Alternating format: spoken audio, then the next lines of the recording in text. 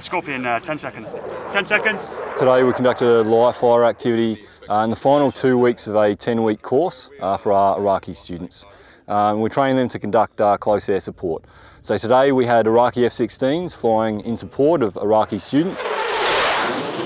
The students have identified targets out in the training area, pass that target information to aircraft in order to prosecute those targets with, in this case, cannon.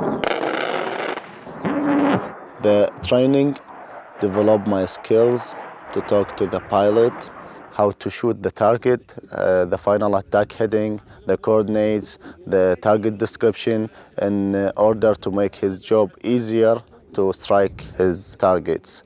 فكانت معلومات مفيدة. We are able to describe the target, altitude, and how to pass the grid to the pilot.